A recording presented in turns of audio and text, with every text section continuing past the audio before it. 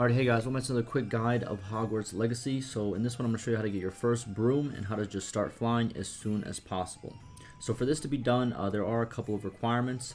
So first, let's talk about where you actually buy the broom, right? So you can buy your first broom in Hogsmeade, which is right next to Hogwarts. It's that first town that you visit. And it's going to be this shop right over here. It's called the Splint Witch's Sporting Needs. Now, this store is closed until you complete various quests. And by various quests, I mean you just have to progress the main storyline, and you also have to go to your classes. Because the more classes you go to, more classes will open up. So first you will start with the Charms class and the Dark Magic class. Then you'll have to go through the, I think it's the Botany class, where you plant seeds, and then also the Potion class. Once all those classes are done, the Flying class will pop up. This is about 3 to 5 hours, depending on how fast you go of the main storyline, right? So if you go really fast, just main storyline, no side quests, about 3.5 hours, this quest will pop up for you, which is the Flying class. Once you complete the Flying class, pretty much one of the NPCs will tell you, hey, go down to this Sporting Needs store, and that pretty much means, hey, it's finally open. But you can't really do it in any other way. There's no way to get it right at the beginning of the game. You have to do the main storyline and the classes. Kind of like how you get all the main progression in the game, in this game, really. But now I'm going to go into the store.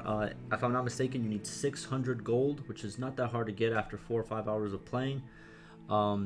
It's really just, one of those like chests that has eyes on it. That's a really good way to make gold. That's 500 gold. I'm also going to link down below how to actually open those chests if you don't know how to.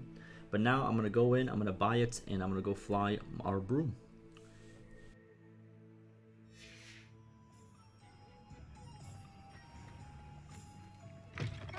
Ah, new face. Wonderful.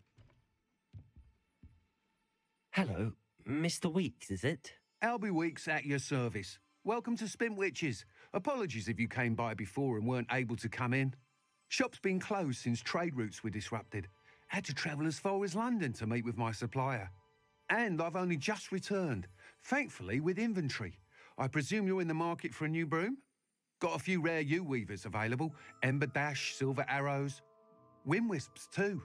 No matter what broom you choose, you'll be pleased. They're all exceptional, both in quality and performance. Sounds quite the array of brooms. I'll have a look around. Thank you. What are we looking for today?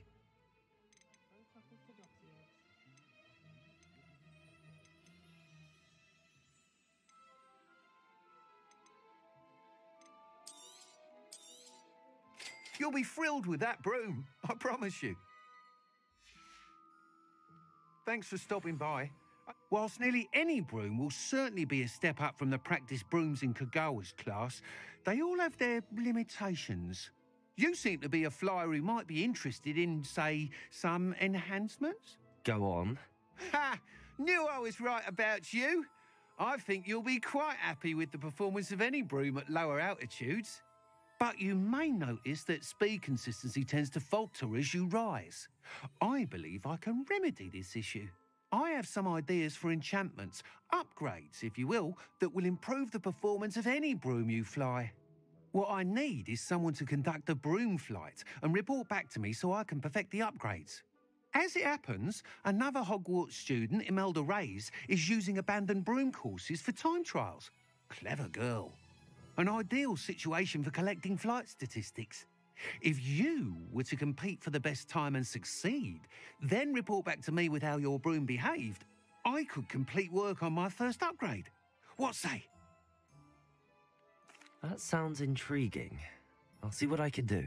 Thank you. It'll be worth your while. If I'm right, the new upgrade ought to enhance brooms in every regard. And I can give you a special price. The time trial should be a bit of fun too. Go to the Quidditch pitch and Imelda Reyes will sort you out.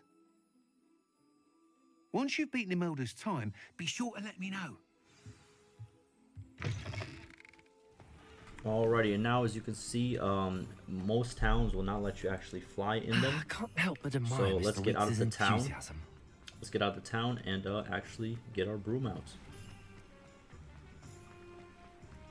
Alrighty, now we're out of the town. All you have to do is you have to hold tab, and then you can either click here or press 3.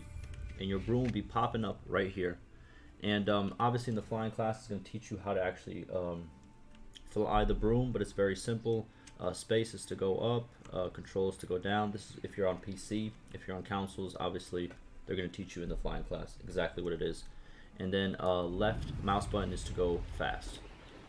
And that's pretty much it. And to dismount the broom, let's go down with control, and then it's B, and there you go. That's how you do it. That's gonna do it for me, and I'll see you guys in the next one.